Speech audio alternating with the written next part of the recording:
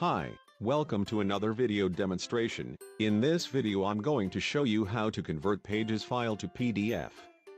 In converting Pages document into a PDF format, you can do it directly from the Apple's Pages application.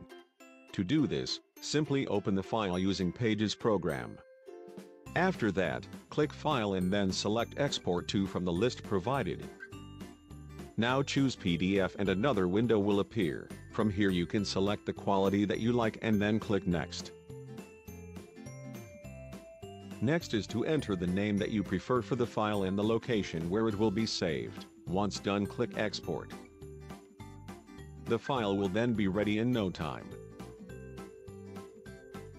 And that's how you can convert Pages file to PDF easily. Thank you for watching.